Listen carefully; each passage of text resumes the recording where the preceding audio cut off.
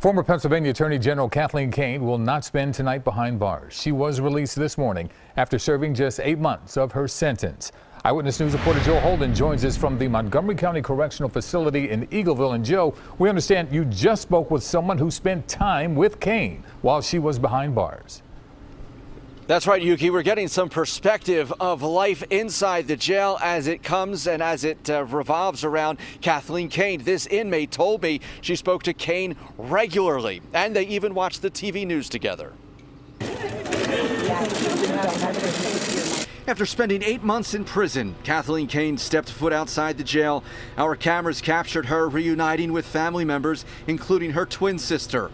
The former Pennsylvania Attorney General's jail stint was shortened, the warden said, for good behavior. That's not unusual. He estimated 3/4 of the Montgomery County prison population qualifies for reduced time.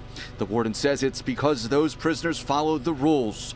Jennifer here, who is part of the prison work release program, says she knew Kane well. Kathleen was really sweet. She definitely maintained her innocence. She wasn't judgmental of everybody, and I would say I had kind of tried to get her side throughout the month I was with her, and she chose her words very carefully, and kept to herself, but was also very personable. Kane's upward rise in state politics crashed after she was implicated in a grand jury leak. 3 years ago, a jury convicted her on that charge and found she obstructed justice when lying to cover up her actions. Kane's legal team fought for more than 2 years to keep her out of prison.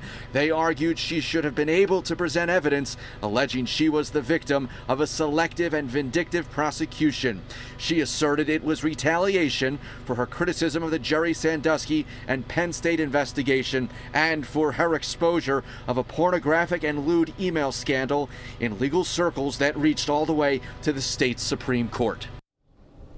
And tonight, Kathleen Kane is back at her home in the Scranton area with her 2 teenaged sons. We did reach out to her lawyers for comment. They did not immediately return our phone calls. We're live in Eagleville outside the jail. I'm Joe Holden, CBS 3 Eyewitness News. Joe, thanks.